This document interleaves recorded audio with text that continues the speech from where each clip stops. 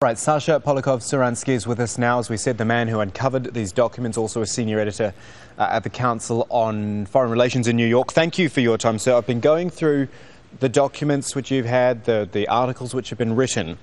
It seems there were negotiations for sure. We see that.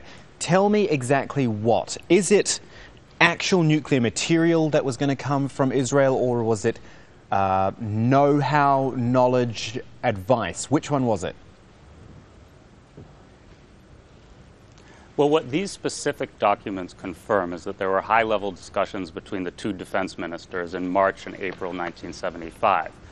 Now, the know-how was not necessarily being discussed at this point. The topic of these meetings was Jericho missiles. And Shimon Peres has now denied that he ever made an explicit offer. However, what's clear from reading these documents and subsequent South African documents that were written later that day and in the following days is that the South Africans perceived that there was a nuclear offer on the table. They discussed, okay, let me stop you there. I'm sorry, there's a satellite delay here. That's what I wanted to ask you about, this correct payload. There is a Jericho missile. A Jericho missile, is that a nuclear-capable missile, or is it a specific nuclear weapon? Just to be very clear. It's a missile that can carry a nuclear warhead. Okay, so those were on the table, and we've got General Armstrong, the South African Lieutenant General Armstrong, saying we need the correct payload. That's a quote, correct payload. And Shimon Peres says in return, well, we've got 3 different sizes. What does that mean then?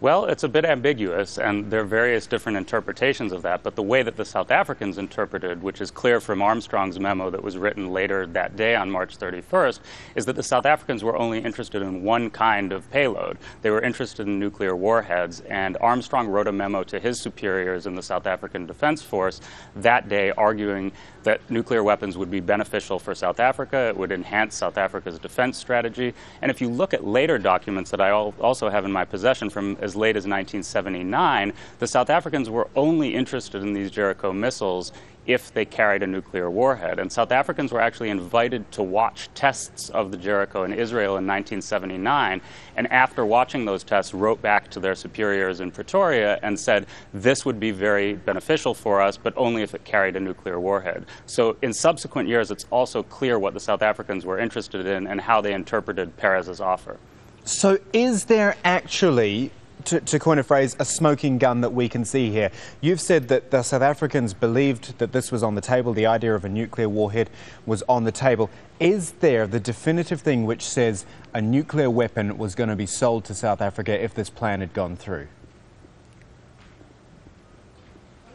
There is not a smoking gun in the sense that you just laid out. What there is evidence that this was discussed at the very highest level between 2 defense ministers, and that the issue of nuclear weapons was broached, and that the South Africans believed it was on the table. The deal didn't go through, as the Guardian story noted, and as my forthcoming book, The Unspoken Alliance, details. However, in subsequent years, the South Africans and the Israelis cooperated on building more advanced versions of the Jericho and testing them in South Africa. And that lasted well into the 1980s, almost until 1990. All the documents you have, and correct me if I'm wrong, they're from the South African side. The reason I ask you, I'm wondering if there's anything from the Israeli side. Shimon Peres has come out and said there is no Israeli document and there is no Israeli signature on any document. Now, some of the documents I've seen, there does appear to be a signature of Shimon Peres on that, so there's some sort of disconnect there. But is this all coming from the South African side? Yes, the documents are coming from the South African side. However, the South Africans kept very good records, and that included all of their correspondence with the Israelis. So when you go through the South African archive, you'll actually see many documents with Israeli signatures on them. And I have one of them here with me, which has Shimon Peres' signature on it, which I can show the camera. This was published or signed 4 days after the Armstrong Memorandum on March 31st, dated April 3rd, 1975. The signatures on this document are Shimon Peres, Defense Minister of Israel, P.W. Botha, Defense Minister of South Africa. However, I should note that this document is a secrecy agreement and it essentially binds both parties to maintaining the secrecy of all of their relations regarding conventional weapons, nuclear weapons, anything else. So Perez's signature is on this. Perez's signature is not on the minutes from the meetings he attended 4 days earlier. However, those minutes confirm that Perez was discussing the possibility of nuclear warheads. Right. So technically speaking, I'm going to just, for your sake and for the viewers' sake, I'm going to read this out again, the release from the President's office, Shimon Peres. Israel has never negotiated the exchange of nuclear weapons with South Africa. Yeah. There exists no Israeli document or Israeli signature on a document that such negotiations took place. So he's actually saying, what he's saying is technically true because the documents you've seen a signature on are talking about a secrecy agreement, not negotiations.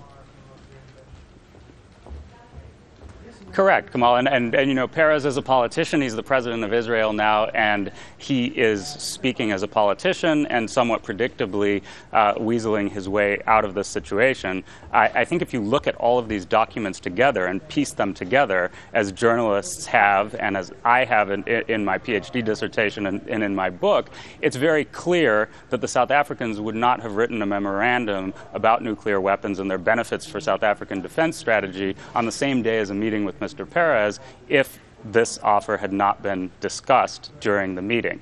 So when you connect the dots, it's quite clear what was going on. I'd also like to add a point, a historical point that I think is significant here and that your viewers should understand is that Shimon Peres has a long history of conducting his own freelance foreign policy. If you look at the history of Israel's relationship with France during the 1950s, and this was how Israel attained its initial nuclear capability, was with the aid of the French, Shimon Peres was a mid-level defense ministry functionary during those years, and he conducted his own foreign policy behind the back of the foreign ministry, and he angered a lot of the senior Israeli leaders, including Golda Meir, who was foreign minister during some of those years. So it's entirely probable that Peres was operating in the same way here, and that he did not have the approval of Prime Minister Rabin when he conducted these discussions with the South African defense minister. And that may also explain why the deal never went through, in addition to the South Africans balking at the high cost. Because you have to remember the South Africans were also initiating their own nuclear research and development program at that point. They didn't gain nuclear weapons until the 1980s, the early 1980s. However, they were also thinking at this point of developing it on their own, which may also explain why this deal never went through. Okay, quickly, Sasha, bottom line, does all of this just make a mockery of the nuclear ambiguity which Israel has always held? We've spoken to guests earlier today who have said, look, what Shimon Peres has said is this never happened with South Africa, and that's all I'm saying. I'm not saying anything more about our nuclear status. Well, look, this has been known for a long time. Israel's nuclear capability was known to the American intelligence community by the late 1960s, and the rest of the world found out about it from Mordechai Vanunu in 1986, when he published photographs from inside Dimona. So this is not really a secret. It's the worst kept secret, as Avner Cohen, an expert on the nuclear program in Israel, would say, and has written a book about. So in that sense, it's not news. This is old news. However, the news story here is that this was discussed at a very, very high level with the South Africans in 1975, at a time when South Africa was, as your earlier guest said, seeking a nuclear capability. And as I mentioned earlier, the two countries continued to cooperate well into the 1980s on South Africa's nuclear-capable missile program. And the Israelis were very, very important in that effort because they had much more expertise in the field of rocketry and delivery systems and helped the South Africans a great deal with that during the mid-1980s. Sasha Polakow-Suransky joining us live from New York. It's been great talking to you. Thank you for your time.